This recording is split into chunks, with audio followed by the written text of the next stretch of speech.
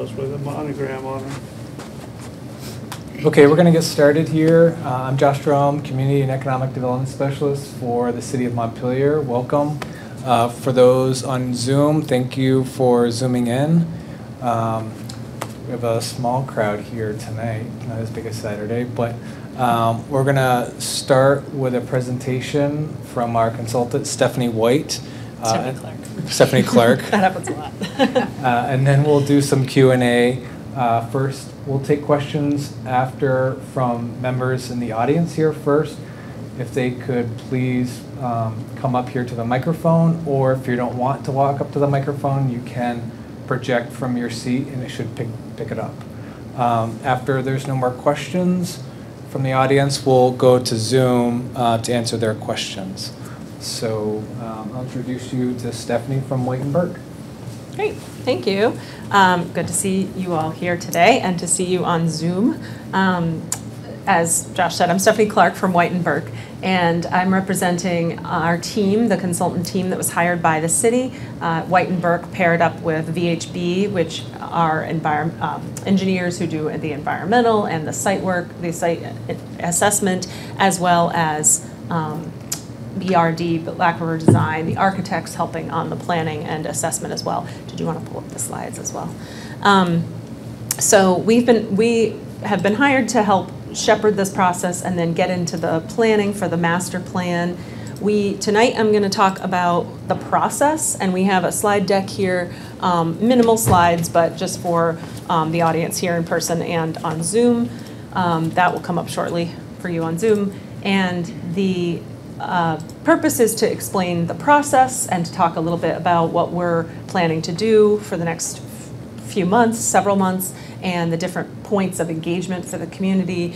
And also then tonight to take a good amount of time to hear input, questions, priorities from the members of the public. So that's what we'll get into. And first off, the property has been known now by a few different names. The Elks Club property, it's also been known as the 203 Country Club Road site. We are calling it the Country Club Road site, the 203 kind of being less relevant. So the Country Club Road site is its working title. So you may hear that interspersed with the old name too, but we're trying to keep it consistent for the purposes of a holding pattern until we have an actual plan and a vision for the site that may beget its own name and have its own identity. I guess, are we good with the slides? Okay. So the timeline here that you can see, are you going to do it as a show, or is that not possible?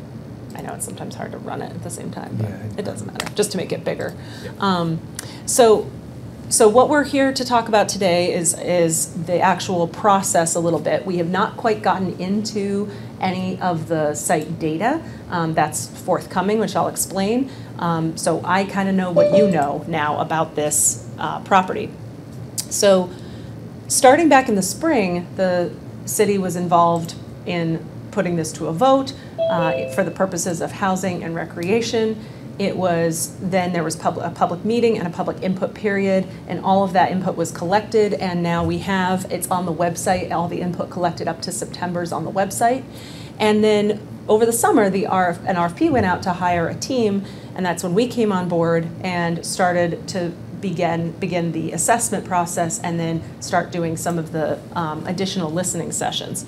So right now in fall 2022, we're continuing to take community input and start talking about prioritization about people's interests in the site and how to use it in perpetuity. You know, what is the long-term vision for the site?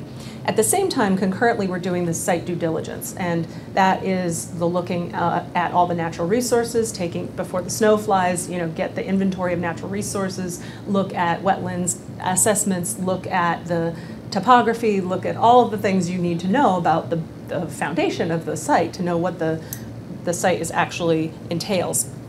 And once we have that information, we're putting together what's called an opportunities and constraints plan, which is really going to show where the developable areas are on the site. There may be some undevelopable areas, whether that's caused by, it could be topography, it could be primary agricultural soils that are really hard to, we have to be very careful around. So there could be some some constraints like that, and then there's opportunities where there's just really excellent conditions, so we have to think about that. But layering it with the public input, and that's the winter phase, and we're really focused on creating a very robust public input period during that phase where people have something to respond to, and we're looking at the qualities of the site that we can then talk about more constructively with all of the uses that the town, that all the folks in the community have envisioned. So we'll be doing public workshops, lots of outreach in different ways, so not just some charrette-style meetings in public, but also some stakeholder engagement at places where maybe some people haven't ordinarily gotten a chance to have input, doing a lot more education and outreach, trying to find people to educate with information flyers or a packet, possibly a survey at that time. Coming out of winter, though, once we have a little more direction from City Council, who will be taking up all of that public input, we plan to come back with 2 to 3 concept plans and kind of development pathways that we can talk about again in a series of public sessions that are going to really look at looking at pros and cons of different scenarios, including cost, high-level magnitude cost estimates. Some possible scenarios may require quite a bit of infrastructure for the city to implement, to invest in, and maybe that's worth it for the vision we're looking for, but that's a cost, and so we have to look at those in comparison. So that's going to be the public feedback process, and then following that, the City Council will make a decision and a guiding decision that will come together in an actionable master plan that the team will create that will have a series of recommendations and next steps for further phases, such as looking for financing sources to do the infrastructure that we want to do, possible rezoning of the property, possibly getting an extension of certain designations like your growth center boundary or maybe a new town center boundary. We don't know. Right now, it's too early to presume. We have this timeline set. The winter phase, the reason we're leaving it more broad is because after we do the initial set of meetings, we may find we need additional research. For example, traffic, if some of the design or some of the concepts that come out have some of the development in one node of the site, that may be a very different traffic impact than a different node of the site. And so we may want to go back and do a little more research. And if that's the case, then we might come back and do it iteratively a few times with the public over the winter time frame, so that then where we come out in the spring, it may be early spring, it may be late spring as a result, and it may be early summer before the actionable master plan is released. We don't want to rush this process. That's something that's been encouraged by the City Council, not to rush this, because we want to see what the public process, how it unfolds. We can't presume to know how that will unfold. Next slide, I think. So as I mentioned, the public has had a chance to do some input, to offer some input. It has ranged, as you can see on the public document. We also have some handouts over on the table over here, including the public comment that has been received to date, so folks in the audience are welcome to take that with them. It ranged a lot, what we'd heard so far, everything from housing and recreation, which is what it was intended for in the vote, but also agriculture and environmental conservation and stewardship, as well as retail out there. So, there's a lot of different uses that have been suggested, and some are not in direct cooperation. There's a higher priority for some people for housing and not so much recreation, and some people want more recreation than housing. So, of course, this is not going to be a site that it's only 138 acres. It can't satisfy every need of the community, but it's good to hear all those different voices and see how that can come together and really create a vision that works for the city. I should say that one of the things we could end up seeing is a phased approach where you don't master plan the entire thing all in 2023, because this is a legacy site and it does have a long, we want this to have a long lasting impact, and you don't know what all your needs will be over the next next several years and decades. Maybe there's an opportunity to reserve for future phases land that gets developed later. So maybe, I don't know, but I just put that out there because that's what when we talk about a legacy site, we're looking at a long impact of this property. think that brings us to the question for tonight. You know, what we'd like to hear from the public tonight is, what do you want most for this property, and what are some of your concerns? What are some of your concerns even about the process, if you want to speak to those, and there's a way we can accommodate those, or suggestions about how we can find people to get the most input we can during that winter phase. We're all ears. We're actively updating our outreach plan. That is an outreach document that has lots and lots of sources or spaces where we can find people, and we're kind of starting to just create this directory of how we get in touch with folks. So if you have ideas about that, we're open to that as well. I think that's pretty much it that I wanted to say, just to open it up. But if you want to go to the next slide, we have a map of the site tonight in the audience here. It's a little hard to see because of the lighting, but you can see East Montpelier Road at the bottom of the screen. You've got these two wooded nodes on either end, kind of bookending the site with the golf course in the middle, and you can see at the bottom, and I'm not doing a great job of pointing because I'm far away, but down there, oh, thanks, Josh, there's the Elks Club building itself. And part of the, I should have added that during the site assessment phase, the building will also be assessed for reusability. So how can it be possibly repurposed? How much of the building is, you know, sustainable or reusable? That can vary a lot, and that's out of my expertise. That's the architects that will look at that. But if, you know, a recreational use is needed, is desired for that part of the site, could it be reused as a rec center? Could it be added on to? Is it suitable for housing? So forth. So we have to look at that too, and that's why Black River Design, one of the reasons Black River Design is on the team. Is there anything else I've missed to kind of cover? Okay. So with that, we'd love to take input. We'll leave the map up because it's an easy enough place to kind of point to if folks have questions or concerns. And yes, and if you would just state your name and where you live to help us orient, that would be helpful. You're welcome to speak from the audience if you project, or you can use the mic. Phyllis Rubenstein, College Street, Montpelier. I really appreciate this presentation, and I have a question at this point. Who have you hired to do the natural resources assessment? That's all coming from VHB.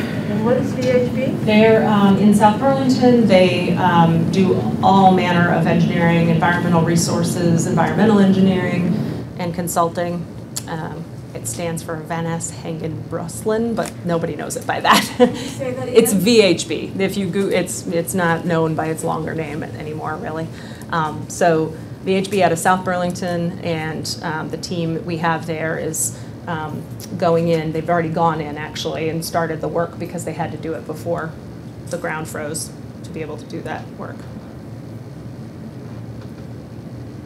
Do we have any other questions or comments from the audience before we proceed? Okay, go ahead. Matt Wilson, and I live in Berlin. So from my perspective, working for the Community Service Department, one of the things that I noticed was that worked really well is our Fee Senior Meals. We host Meals on Wheels every week, deliver meals to the public. And I'm just wondering if there are opportunities to use the kitchen to do communal meals, if there is housing, or possibly congregate meals as an opportunity to bring folks to that site. Yeah. Thanks, Matt. People online here. People online here. Yeah, that's what. Okay. So if we don't have any more further comment right now, go ahead. Yeah. Phyllis Rubenstein. I am one of the people that feels very strongly that the country club property is unique, and that it should be preserved as much as possible for conservation purposes, recreational purposes. I certainly think that agricultural purposes are also a good idea. In terms of education, certainly school groups can go up there for educational purposes. I don't think it would need a building. I am not in favor of any large housing project or development. I heard that there's been some talk about rezoning, so there could be 400 units in that property. The infrastructure would be massive, the roadways, and we're talking about an area which is, as you mentioned, it's bookcased by 2 forested plots. Behind it is all forest as well, so it's actually forested on 3 sides. Below it there is a wetland, there is a small brook that runs through it. If one goes there any time of the year, you will see that the deer, in the winter you can see where the deers have bedded down. You can see their droppings. It's alive with birds and small mammals as well. So it's a very important wildlife corridor for Montpelier. And I think that if that is highly developed, we will just be seeing more deer and bears in our neighborhoods. I live on College Street. There were bear in the College Street area last spring and summer, and they're going to have nowhere else to go. And so I hope that I just quickly looked up VHB, yeah, and I did not see any listing of who their naturalists, who their biologists and botanists are. Several years ago, I think in around 2007, Brett Angstrom did a natural habitat survey for the city, for Montpelier, for the Montpelier Conservation Commission.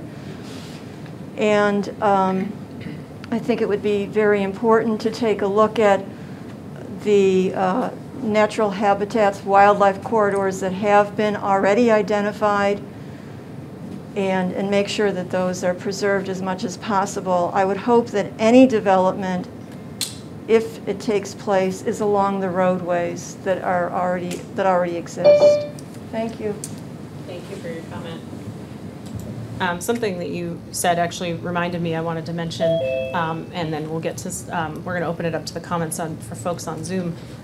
One of the things we will be looking at when we look at opportunities and constraints, and when we start developing the concept plans, is really the context of the site too, because you make a great point that it's bordered by other woods, it's bordered by other natural corridors and trails, and so we have to look at the site within its context, and we have to look at the site relative to the other infrastructure around it. And so we absolutely, we will, be looking at that and taking that into the whole consideration of the big picture. So I appreciate your comment, and I appreciate the opportunity to hop back in with that. So with that, I'd like to turn it to, okay, we have one more comment in the audience, and then we'll go to those on Zoom. Sure, I'll get more than one. I'm just going to say we're going to try to get to everyone and have everyone get their first chance, and then we can have people come back for a second chance after everyone's gotten a first chance. First is a question. Is the printout include the comments from this past Saturday? It does not. It's up to September. Okay. When we are finished with this whole process, we will be putting together a new document with all of the new comments. So without seeing the environmental limitations of the property, of its drainage and its slopes and its ledge, et cetera, it's really hard to brainstorm about what might be possible. But in the sense that it is not located in the village center, where I went to planning school here in Montpelier at Woodbury College, and there's this emphasis for decades of, like, we're going to try to infill in our village centers. And we don't have, our master plan is woefully out of date, dating back to, what, 2010 maybe? 2009? And so we're basically not working with a full deck here. We really need to understand what we're going to be able to do in town before we start overbuilding areas that might logically be preserved. If we were to develop this large property, it should be more like a satellite downtown of maybe 2 or 3 clusters of housing with mostly open space. Again, not informed by the limitations of the physical site. I would like to see, I'm told it's troublesome from a discrimination point of view, I'd like to see priority be given to folks that are here because we're going to see in the next decade an influx of climate refugees that are going to swamp New England. And to just tolerate and displace all the local people, you know, and hope that some of the people coming here will want the jobs is folly. I think we really need to get serious about possibly rent control, infill. We might need to exercise some eminent domain. We need to look at the, what's the property that FoodWorks is on? Whatever that road is, Home Farm Road? Home Farm Road property. I mean, we also have immediate needs. I'm glad that person mentioned the kitchen. I noticed on Saturday the 3rd set of public bathrooms that are constantly locked to the public. We got a lot of unhoused people in this town, and City Hall bathrooms are egregiously locked most of the time. Very selfish on the behalf of staff. Very neglectful to watch the sewage run into the river. Same at Transit Center. Those are public. The city owns that building. Those bathrooms need to be available. These bathrooms, we might have 100 unhoused people as the hotel problem. So we might I don't know who's muting. We might have a real problem this winter that this could provide some cushion for a period of months that needs to be considered. But the kitchen, making it available, making potential bathrooms, I would start now putting a shower or 2 in there. I mean, we're paying for this. This is our property, and we really need to get our priorities shuffled. It's nice to have the luxury of a, year-long design charrette, but we've got immediate needs that have been long neglected. So, thank you. Noted. Thank you. All right, let's open it up to some folks on Zoom. I've not done this before. How you guys do this?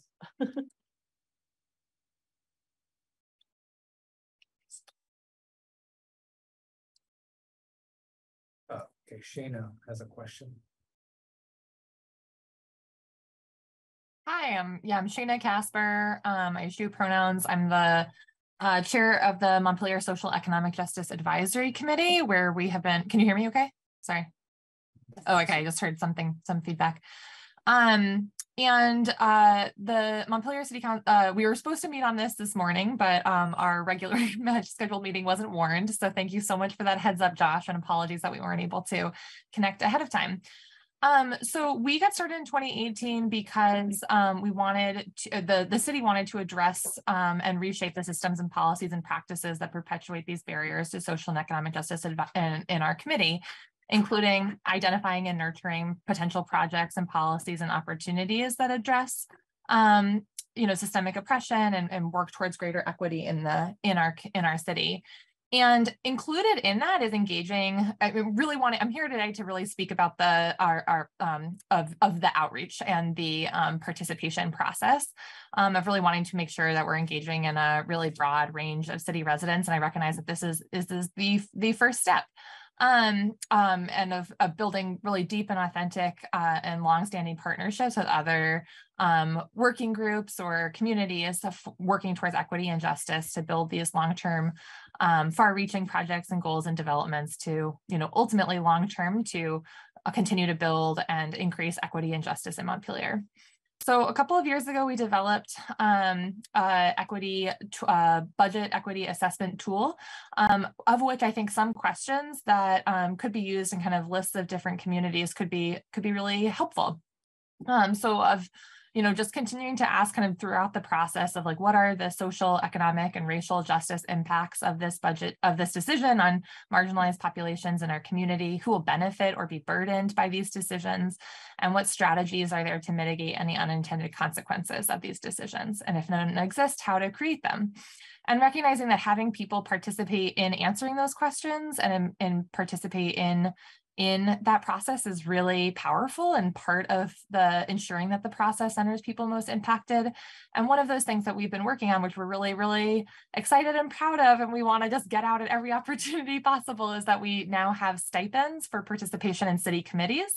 And so these stipends can be used for anyone or if you're a member of a city committee, regardless, you don't have to do any needs testing. It's, you can use it for dinner or for ordering in dinner or for childcare or whatever is needed to support your participation in the city committee. And think that some sort of stipend process could be really beneficial for this process as well. We've kind of got, it's a first come, first serve budget and line item from the city council. And at last check, we have plenty reserves there for this process. So just wanting to continue to kind of like identify those questions of who is impacted by these decisions, what are the potential positive and negative impacts, and what are the, not recognizing that some of the negative impacts are deal breakers, to use that language, but more of what is the plan for engaging and for mitigating with that. And just recognizing, some of the key communities that we want to ensure are participating in this process are, people of color, Black, Indigenous people of color, refugees and undocumented immigrants, LGBTQIA+ community, people experiencing homelessness, people struggling with substance abuse disorder, people with low or no income, people without access to reliable transportation, people without internet connectivity, people having mental or physical disabilities, victims of domestic violence, and children and seniors. So just to really ensure that we're wanting to support this process, we've been working with consultants who have kind of separate lists that we can email out about the process, and looking forward to continuing to have this robust engagement. Thank you, Shana.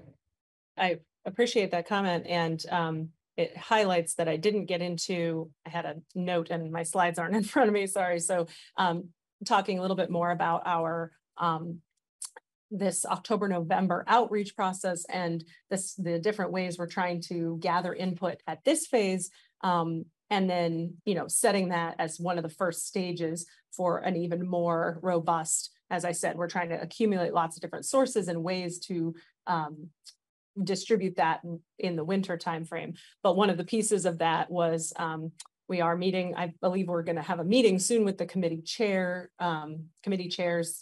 Not just CJAC, but also homelessness committee and housing committee and for exactly that. I was really scrabbling questions down. So my notes are going to be a little shady, and it'll be good to meet with you to actually get those back, because that's the exact kind of feedback and input we need right now on process as much as it is about the actual ultimate uses. Because what we're doing now is building that infrastructure. So I really appreciate you mentioning that. And I look forward to meeting with you in particular and your committee members to kind of build that into the process and try to, that's why we've been reaching out to, folks about trying to find ways to access the senior community, possibly through the Meals on Wheels program when it gets to maybe the January process, having something to be able to be distributed that for people who may not want to participate online, who may not want to participate on an online survey. So all of those are really, really helpful. And I did not know about that budget and the stipends, so that's great to hear. I think we'll go to another comment from online. Linda. Can you explain the Zoom screen?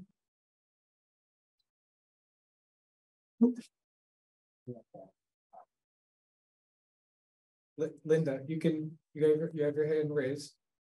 Yeah, sorry, I thought somebody else asked a question. I'm Linda Young. I live on Winter Street, and I'm mostly just listening, but I will say I'm one of the people who declined to vote when we were voting on whether or not to make this purchase, because I I heard both sides and thought both made compelling points. It's exciting to have this piece of property, but I'm concerned about, I mean, I honestly don't feel like we can afford to just hang on to another piece of undeveloped land. We've got our parkland already. And we have unmet needs, as has been well pointed out. But my biggest concern about this piece of property is that it is not in the center of town. And that could potentially be an upside if we play our cards right. But I think the biggest concern is transportation. And I heard that loud and clear from a number of my friends who are challenged in that department. And even from those of us who, drive regularly but don't particularly want to get in the car if we don't have to. So I just want to put in a word for strong encouragement to focus on how to solve transportation if we're really going to do something with this property. Thank you, Linda. And that is a message we've gotten a few times now too, accessibility. Like you said, there could be some upsides to the area around it that it is serving, but there's an accessibility issue as well, and transportation issue. So thank you for that. I like the idea of having another center, a second center, a satellite or something, but we need a way to get back and forth. Right. Alyssa? Yeah, hi everyone. Alyssa Shurin. I live on Isabel Circle in Montpelier. Thanks for having this meeting, and it's great to hear all the different perspectives. And I wanted to engage to talk a little bit about solar and the possibility of solar on the property, though I couldn't agree more with the transportation needs, and also would like to see and would support some form of housing on the site, and would also love to see the bike path in some way connect directly to the site so that that increases the accessibility of biking and walking straight into that area. That said, my primary purpose of joining today was because I think in Montpelier, the city of Montpelier, I understand, has maximized the solar that they need and can do for the city. But there's a lot of nonprofits and churches and city buildings that would like to do solar, but don't have sites that are viable. So I could imagine, the city having an area that is designated to solar that maybe they accept applications for from nonprofits or local businesses in town where, we could lease land from the city to get some renewable energy. I'm on the vestry at Christ Church in Montpelier. We have a donor who will invest in solar. We can't find a property to do it, and we've been looking for like a year. So it's when we're having that kind of challenge, you got to imagine we're not alone, and there's others in town that want to invest in solar too. And maybe there's an opportunity on this plot of land to do it. That would be a win for the city and win for a lot of local nonprofits or businesses in town who can't go solar. Point. Thank you, Alyssa. Peter? Yes, thank you. Can you hear me? Can you hear me? Yes, we can hear you. Yeah. Okay. Peter Kelman, I live on Mountain View Street, all the way across the other side of town from this site.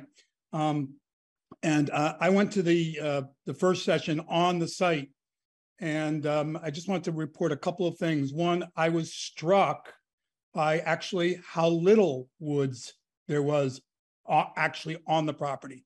Yeah, the property is surrounded by woods, but there's not that much. Most of this property is open, and I think that's something which everyone who was talking about natural space should check that out. The second thing is I have children and grandchildren who live here in this town, and it was notable at the meeting on the site that there was only one person, I would say, who was under the age of 60 or 65 at that meeting. And she actually made a very poignant statement about that. She said that young people don't feel welcome in Montpelier. And all of us gray hairs applauded her when she said that. We applauded her for her courage. I think we've got to, in thinking about social and economic justice issues, also recognize that young people with families are really disadvantaged compared to us, older people, who came along at a time when we could build up equity in our properties and so forth. I think housing, okay, so then the other thing is, I have to say that at that session where a lot of people talked, I heard housing first, housing first, housing first. And you know what? Second was natural resources. And there was barely any talk about recreation, which I found to be quite interesting, since it is kind of, you look at it, you go, wow, this is a recreation place. But that seemed to be the sentiment that I saw. Finally, I would like to say, because I'm on the My Ride Community Advisory Group, there are obvious transportation solutions. My Ride being one of them, which is just in its pilot year, but it's working very well despite some grumblings that you might hear. And it basically is like a public transportation that works like Uber or Lyft. It's not going to be hard at all to get to that place. In some ways, it will be as easy, certainly, as getting to the rec center out on Elm Street, even though it's slightly further away. But I think there are much more natural connections. And eventually, Sabins Pasture is going to have some development, probably along Barry Street, and with Caledonia Spirits and so forth. Barry Street's really sort of lengthening out. I think we're going to find that this is quite connected. It will be quite connected. Thank you. Thank you. Just for context, Peter, the site contains about 80 acres of forested property and 50 acres of field. 80 acres, but the forested properties are all the way to the right and all the way to the left. And everything in the middle is open, right? Yes. I know. Yeah, you can see it there on the map.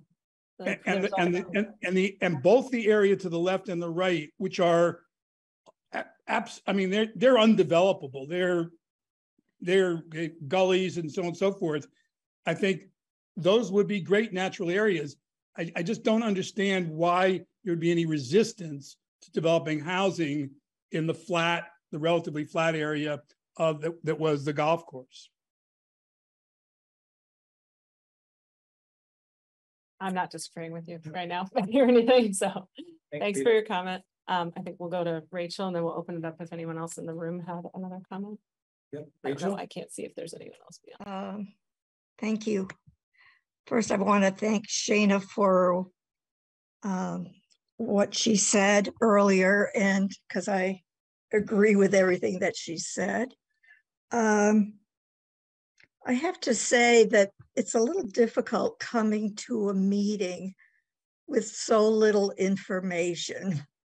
I've participated in these before, and then I have no idea what happened afterwards, what came out of those meetings. And so in some ways, I feel like, why do I continue to come to these meetings when I'm not sure what the city is doing with the information that they want our input from? I can remember a few years ago, maybe 5 or so, they had architects provide schemes for how we might work Montpelier or how it might look.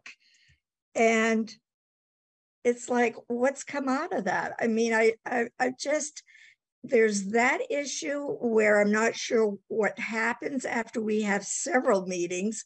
And then I've never heard of any plan that's already in the books, and how much is that going to be looked at? Although I just heard that it's pretty outdated.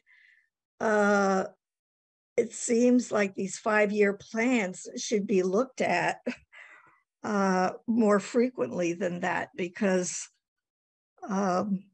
you know, the world is moving too fast now.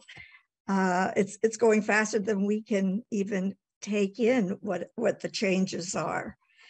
And I have no sense of what's the preliminary work that's been done on this property. Has it been perked? I'm not sure of what is going to be allowed on this property. You know, what's going to be an obstacle? Or we can dream all we want, but we don't know whether or not it's feasible because all of this preliminary work hasn't been done. And I have also trouble with definition, like what, you know, people are talking about affordable housing. Well, what does that look like? That could look very different from a lot of people. I mean, are we talking about, you know, middle income families that can't afford housing, or are we talking about unhoused folks, or, you know, Section 8 housing? I'm in my 70s now. I live in Montpelier. I forgot to mention that. And I live up on Freedom Drive. And as I get older and look at what's available around not independent living, well, independent living, assisted living, you know, unless you have money, there is nothing around here. I mean, I worry about what am I going to do when that time comes, when I can't live by myself, because I don't have the resources to be able to hire someone either to come in or to go to a facility, because it's costing like, you know, upwards of 60,000 plus a year. And who has that kind of money? I've worked for nonprofits most of my life, and, you know, I'm lucky to still be in my own home. So I just feel that for me to participate in something where I've been given no information is really putting me and everybody else at a disadvantage, because we have no information whatsoever. And this feels like just another one of those dream sessions. And then we'll have no idea what happens to those. So I'm not surprised that very early on, there aren't more people participating. People like to respond to something. And right now we haven't given anyone anything to respond to. So yeah, I appreciate your having this meeting, but I think in my mind, we need more information before we can even start thinking about what to do with this property. I have ideas, but I don't even know that they're worth bringing them forward, to be honest. Thank you. Thank you. And in case you weren't on at the very beginning of the presentation, we will have the video recording from this session and from the session that was held at the site on Saturday available for viewing. We're hopeful in the next week or so. We're still working on logistics, but that the beginning of this meeting, we talked about the process and where we are in the process, and that the due diligence of the site itself requires time, and we were just hired to do that over in the fall period. So the public input up till September is available to review. We are in this phase now, and we'll be bringing back the site information in the winter time once we've had a chance to bring it all together, because there's a lot to know about the site. To some of the comments here tonight, there's a lot to the site. There's a lot of environmental features of the site. It's a big site. We want to make sure we're comprehensive about that foundation and have that foundational work available for the next step, which is going to be a more robust public process at that time. So I appreciate that comment. I want to open it up in case anyone in the audience hadn't had a chance to comment or had any questions, or if anyone had any more questions from before. Yeah. I just wanted to echo what Melissa had said about solar. I'm not sure if you're familiar with Green Spark. It is a sustainability park in Waterbury Center. And it's an idea that I had thought of as a possibility because it could be both educational center for all ages, but also, you know, a potential energy source. And the three categories of exhibits they have at the Sustainability Park are renewable energy, sustainable transportation, and green building. So if there's possibly a model that could be worked into this space, it might be something interesting. Excellent. You also reminded me of something else we wanted to say, which is to you specifically, because I know that you mentioned you're not living here in Montpelier right now. And that's a community we want to make sure are aware of this process, are able to provide input to some of the comments that were made on Saturday about housing access and equity here in the city. People want to live here and consider themselves part of the Montpelier community. And so we really want to make sure we're inclusive of those comments as well, because the hope is that this is going to enable more folks to live, work, play here in Montpelier. So I mentioned that primarily to ask any of you to get the word of mouth out too, to anyone you might know, not just limit it to Montpelier residents, but people you know who consider themselves part of the Montpelier community. We don't want to be exclusive to residents only. So do we have any more comments from Zoom or in person? Yeah. So I have a question. Mm-hmm. I didn't attend the meeting on Saturday, but I actually was told that there was discussion of recreation use, and maybe this is a question to you, Bill, that I'm not sure who answered the question on Saturday, but somebody made a comment that the cross-country skiing would continue and other recreational uses would continue even during this evaluation and assessment process. Yeah, that's correct. Yes, all current use. Mm-hmm. Yeah, until.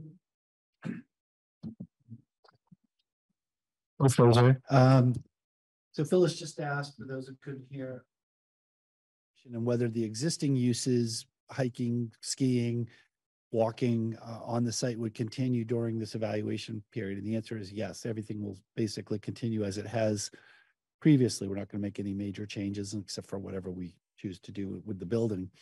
And then obviously once more permanent things are built. And there certainly, I think, is a serious consideration about what facilities, recreation type facilities could be there, whether it's our rec center, community center, senior center. There's a nonprofit group that is looking to partner with the city on developing, rec hub, they call themselves. So that's all going to be evaluated in terms of need.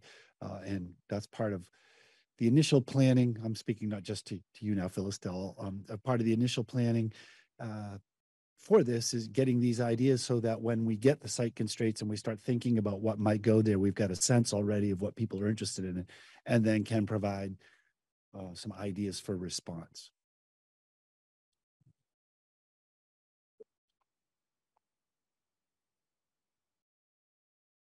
Anybody else on Zoom want to add another thing, more than one? Rachel, you have your hand up again. It's interesting that since this property was purchased and the idea of having housing on the property, I'm noticing that other people are bringing up possible other sites where we might put housing and what are things, what's going to happen with, let's say, the state buildings, because people are still working from home. And so, and then we've heard of a couple of possible projects on Northfield Street, one with Habitat for Humanities and Bove's brother buying and putting housing up there as well. I'm wondering, is the city still working or will be including the changes that are happening already within the city so that this project is not in isolation, but that we're looking at making sure that we're staying current. I mean, I'm also here, we have a rec department that we're not doing anything with because it would cost too much because of the remediation. And I'm also hearing a lot about schools that we're putting more money in because the infrastructure is, can't support. And what people are wondering, why are we putting more money into that? So I'm wondering what's happening with these projects that, all that are already in place. And people are feeling that they're not really supporting the community the way they need to. I guess I just would hate to see that all of a sudden we've got like, a couple of schools, an old rec department, that are just empty, and that there's going to be a demand for a new school possibly. I don't know. It just feels like, I'm not going to question whether or not it was a correct decision about buying this property. It's already done. I guess I just hope that moving forward, we have a little bit better idea of really what we want to do and what we're capable of doing. Because, people want to come here, but we have to be able to afford to live here too. And I'm greatly concerned about that. Thank you. So there's a lot to unpack there. I'll try to be as succinct as I can on some of the key topics. So with regard to housing, I think for the last several years, the city has identified, and the residents have identified, housing as really the number one priority. There's a severe housing shortage in Montpelier specifically, and really in Vermont in general, in part because of the cost of construction of new housing. So it's we have a situation. We've talked a little bit about not wanting people to come, it was commented, we don't want people to come in from out of state to buy up the properties. We want to make ourselves affordable. Yet the longer we have a scarcity of housing, that will drive the prices up in the market. That's what we're seeing in Montpelier now. So without creating new housing, we will remain unaffordable. And, when you're not, and I'm not arguing for unlimited taxes, don't get me wrong, but when you're talking about mortgage and the price, hundreds of thousands of dollars for a home, a little bit on one's annual taxes is a small amount compared to that in terms of the affordability of the community. So that's number one. So as a result, we've redone our zoning to make it more housing friendly. We're aware of several private initiatives that you mentioned too. There are others, but until somebody puts in a permit and someone actually goes forward and builds them, and they're on private property, even Sabins Pasture is private property. So we can all sit and decide that would be a great place for lots of things to happen, just like we could sit and talk about great places for state properties. This is a property that the city owns. And so we actually can control the outcome, and we can decide what we want to put there. And I think that was the opportunity. With regard, you mentioned the rec center.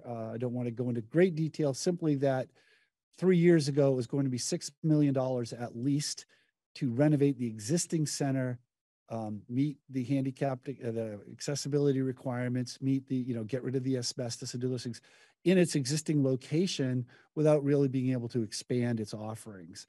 So one of the, as we weigh the cost of new rec facilities, we have to sort of say, okay, because sooner or later, we're not going to be able to use that building. It's a failing building. It's going to be closed down. So we either have to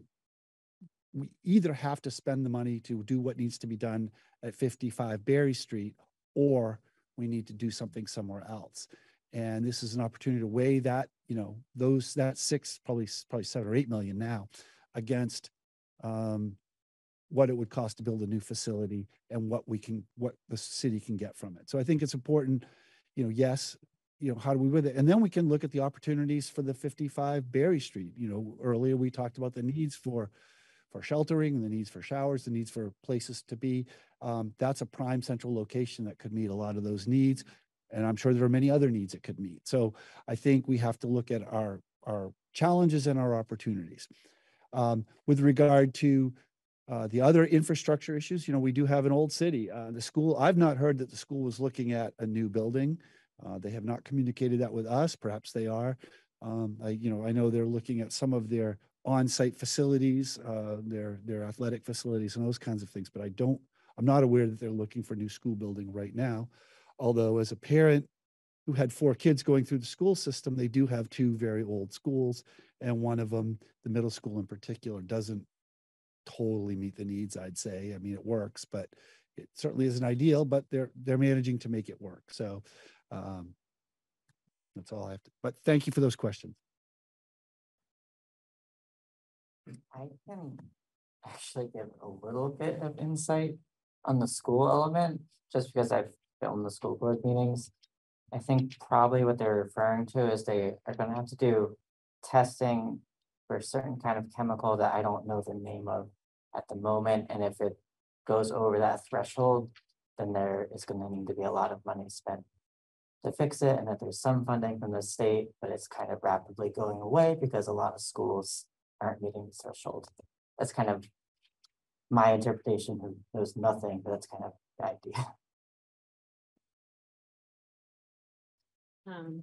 We have, I guess I don't see anything more on Zoom. I did want to make, to clarify or to add some further notes about process 2 that I mentioned on Saturday, but just so that everybody has kind of the same information. I just had found this note that, one of the things that this kind of spoke to what Bill was saying about the urgency of the housing crisis across the state. One of the things that a lot of communities in the state are doing now is actually taking a driver's seat role, the municipality themselves, in trying to create more housing stock and create more opportunities and economic development opportunities, because it really does take all hands on deck.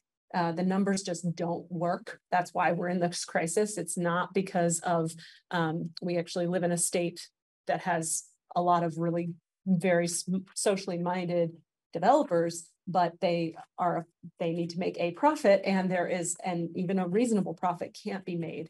And with these construction costs, especially in this current environment. So it's really taking all sources to make this happen. It's really taking all hands on deck. And so the municipality may choose to invest in this if they want to see a certain vision. So the affordability and the term we heard on Saturday, classless housing. The city may be wanting to take a more active role to invest in the infrastructure, for example, to make that possible. So that may be one of the considerations that comes up in this process when weighing out those pros and cons. Looking at the urgency of the need and then what that will take from the community to make that happen. So without any further comment, what we'll do is we will try to get this recording and Saturday's recording on the website as soon as possible. If you have people neighbors who are interested, who want to view it, there's also another one of these opportunities next Thursday. It's a noon to 1 Zoom session, so that can hopefully capture anyone who may not have evening availability or didn't have weekend availability, and who can only participate maybe during the day. In which case we can, also, and then we'll also have that Zoom link, that recording on the website as well. And if you want to go to the last slide real quick, just because, yes, one moment, let me just grab this slide just to make a point that if you do have questions and further input after today, please do send that to Josh. He is compiling with us, we're creating this basically database of a lot of comments that have been heard to date, and we'll put that all together and put that on the website as well.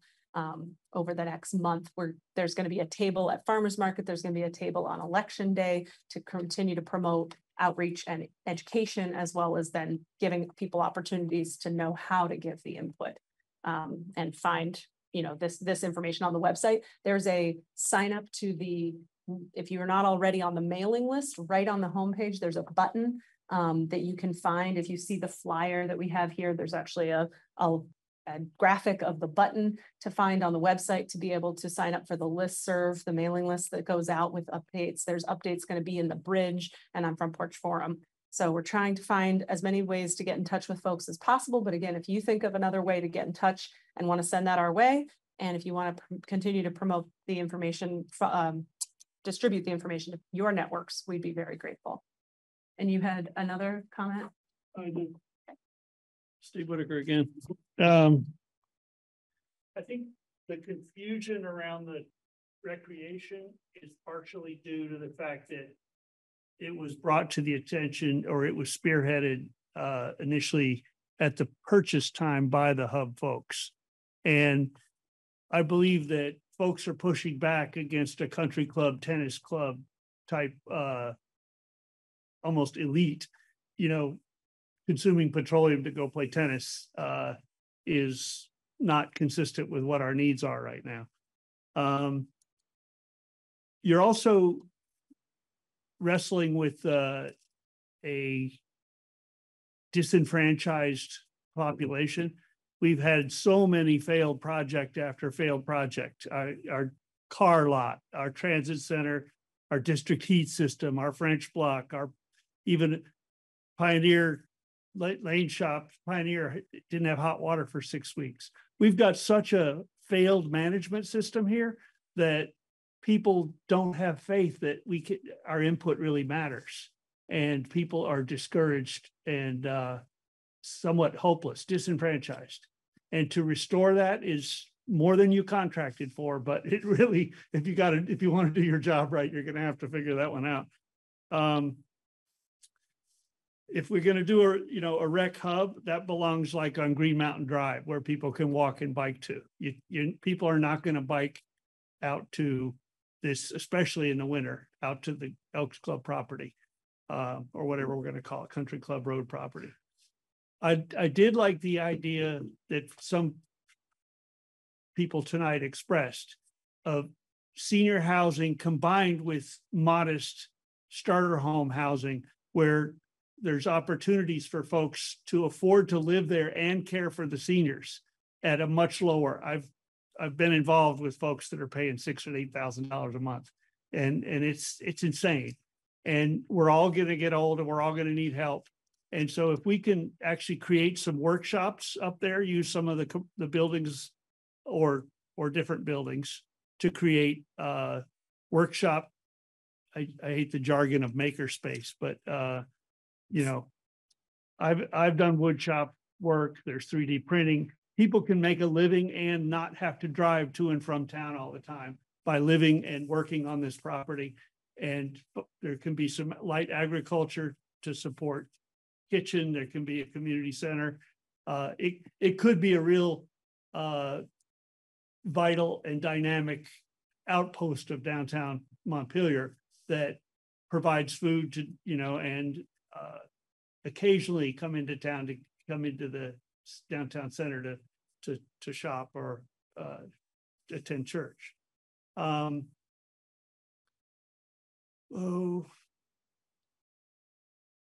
So what we've learned from the transit center is that we hodgepodge folks into Section 8, and you get people of different educations and different health habits and different family dynamics. And you've got people trying to get out because, mothers are yelling at their sons constantly. You can't just hodgepodge people together who come from such varied backgrounds and expect healthy community to grow. That needs to be very delicate. It needs to be, I'm not a social worker, but I'm seeing enough of it. So yes, this was a rushed process to purchase that land on short notice.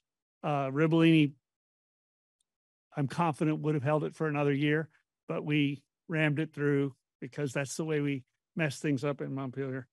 That's probably enough for now. Good. If somebody else is raising their hand. Yeah. Rachel, do you just raise your hand?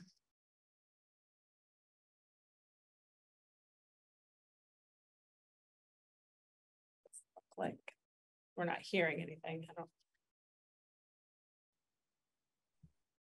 I did, but that was unintended.